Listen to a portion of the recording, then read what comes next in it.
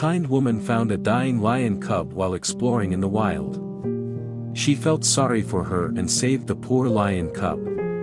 Without her help, he would not have survived the night. But years later, something incredible happened, something that would change a woman's life forever. Heather is just like other women. She leads an ordinary life, but loves to travel. So when she is not working, she goes hiking, camping and exploring all over the world. For Heather, it was of course a kind of love, and she liked to pursue it as much as possible. During the journey, she heard the cries of all kinds of animals, some small and lovely, some big and dangerous. It's fair to say that Heather knows when and when not to investigate any animal sound she hears up close, and usually keeps her distance from any possible dangerous situation. But one day, while hiking in the mountains, she heard a sound that caught her attention and aroused her curiosity. It was a distant cry, as if an animal had lost its way or was afraid. Although she is an experienced explorer who can move on and maintain herself, this special noise touches her heartstrings. She was not entirely sure what she could not ignore, but she went against her better judgment and walked in the direction of a cry from afar. Heather ventured into an area covered with long grass. The sound is getting louder and louder, but there are obviously no animals. Suddenly, when she was scrubbing a piece of grass, she saw the small animal that was calling. Heather was shocked to find that the sound came from a kitten. It looks thin, as if it hadn't eaten for days. It is also covered with dust and dirt. The kitten is obviously unattended and can't see its mother or father. If she puts it there, it will surely die. This is part of the cycle of life, this is the cruelty of nature. This happens every day. But does that mean Heather can't get involved when she gets the chance? She reached a compromise. She will leave the kitten in its place, but if it is still there tomorrow and is still alive, she will save it and try to bring it back to health in some way. Heather is not going to give it up completely. She went back to the car and took a bottle of water and any snacks she could find. She brought everything over and put it next to the kitten. The kitten ate happily and finished its last sip. After taking away the cat litter, she stroked it on the kitten's head. In return, the kitten gave her a little cry of gratitude, as if to thank her for her kindness. When she got home, Heather couldn't sleep. She worries too much about kittens. At dawn, she went straight back to the mountain, to the exact area where she had found the little animal. To her surprise, the kitten immediately ran to her from the grass and recognized her from yesterday. It was obvious that the helpless little animal trusted Heather completely.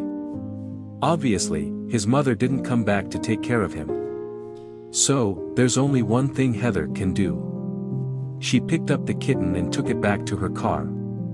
She drove it back to her home carefully and let the little animal walk freely in her backyard. Over the next few days and weeks, Heather established a strong and rare connection with it. Not only that, she makes sure it eats, wants, and has everything it needs to survive. Thanks to Heather's warm-hearted help, it not only survived, but also began to thrive and grow bigger and bigger. But just then, Heather made an amazing discovery. She never saved a kitten at all. Instead, she saved a dying lion cub. The cub is now as big as a puppy and looks more and more like a lion every day. Heather couldn't believe what she saw. To confirm her strong suspicions, Heather took the cub to a veterinary hospital. The veterinarian examined it and conducted some tests and quickly confirmed that the kitten was actually a male cub. They suggested that she put it back in the wild. But to be honest, Heather and the lion cub have developed a strong attachment in the past few weeks of their acquaintance. She doesn't want to be separated from this little animal yet. Sadly, the reality is that large male lions are not good pets.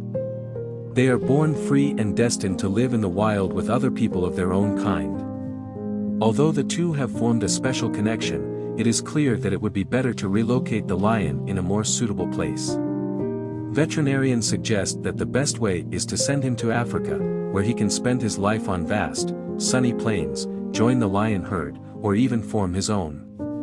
After the arrangements were made, the male lion should be carried away in just a few weeks. He's getting older now, and it's getting harder and harder for Heather to keep him at home. Although he is not violent or aggressive. It's just that his size is unbearable to her, and his inadvertent actions can cause a lot of damage. In spite of this, parting is never easy. When a huge friend was taken to the cage in the back of the transport truck, Heather cried and the lion gave a deep and mournful moan, similar to the sound of reminding Heather of his existence for the first time. Many years passed, and unfortunately, Heather found herself suffering from an incurable disease. The doctor only gave her a few months to live. When she thought about what she wanted to do for the rest of her time, she had no doubt about her first wish, to go to Africa to see the lion again. She wanted to check to see if he was all right, and then say goodbye. The journey from the United States was long and arduous, especially for Heather, whose physical condition made her weak. Still, she knew it was worth it, and before she realized it, she had taken a jeep with some safari keepers to the middle of the seemingly desolate plain. The sun was setting, and Heather could not see any animals, nor the sound of any animals, let alone lions. Finally, in the distance, she noticed that under a small group of trees, she recognized the shapes of 7 or 8 lions of different ages. There are cubs, lionesses, and a large, ferocious male. Could this be the cub she found years ago? The jeep is parked not far from the lion, and the ranger is always on the alert and on the lookout for any danger. But then Heather did something they didn't expect.